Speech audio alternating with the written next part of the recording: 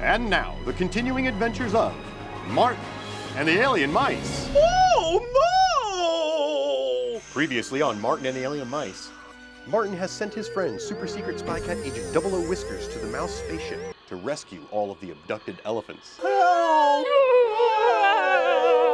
But he was mercilessly zapped by the master of the creepy, evil green alien mice. This one's for Phil. Oh, no! Nothing can save us now! Don't worry, elephants. Today's episode is about deus ex machina. That's Latin for God from the machine. Huh? It's a term used in storytelling to describe a situation where the plot is advanced or even resolved through totally arbitrary means. Basically, it's when writers of a story make up a random situation that fixes the story.